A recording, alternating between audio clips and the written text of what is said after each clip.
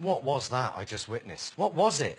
That was like a Shakespearean tragedy, but written by monkeys on typewriters. That was arguably the worst political speech I've ever witnessed.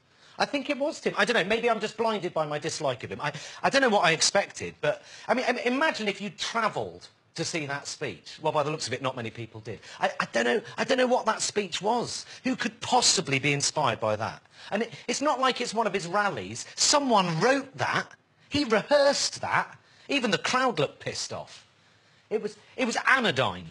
It was nothing. It was painting by numbers, and the painting was of an America that I'm not sure even exists. A post-apocalyptic dystopian nightmare. American carnage. What the fuck does that mean? Sounds like a wrestling tournament.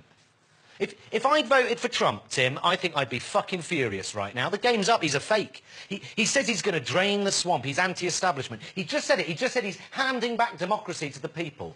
And that's what people voted for. Fine. So why is he appointing a motorcade of Goldman Sachs, oil industry and super rich into the White House to run the country? Drain the swamp? He's appointing far-right apologists, climate change deniers, an education secretary who is so inept she sounds like she'd have trouble spelling education. He's hiring people with close links to murderous and authoritarian enemies of America. He's got this unexplainable boner for Putin. It's fucked up.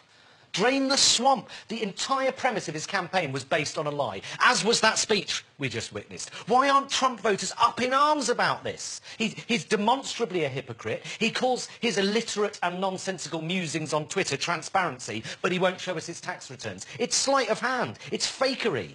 If you voted for him, you've got much more invested in him than the people who think he's a brainless opportunist. Whether he's your man or not, you want your president to be accountable for his actions and possible mistakes. That's the press's job. But when they do it to Trump, he accuses them of fake news, dishonest media. It's dangerous. And I'm not saying this is dangerous if you don't like Trump. I'm saying it's dangerous for everyone. Dishonest media. He's the fucking liar. It's bizarre behaviour. He can't take any criticism. It's egomaniacal, which means he's unlikely to be able to separate the needs of the country from the needs of his own ego. He's easily provoked, and that doesn't make him a strong leader. It makes him weak, easily played, unable to handle inconvenient truths. Look at him. Look at him, fucking prick. That is the Commander-in-Chief. Good tie, though.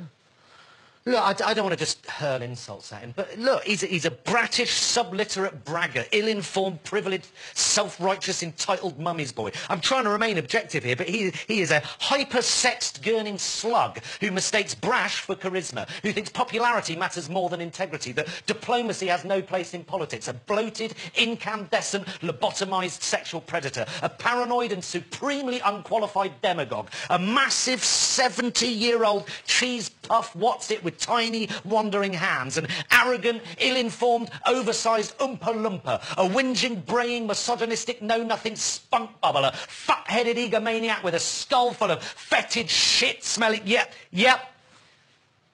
Welcome back. It's Inauguration Day, and President Trump has just delivered his inaugural address. Let's go straight back to Washington for some reaction.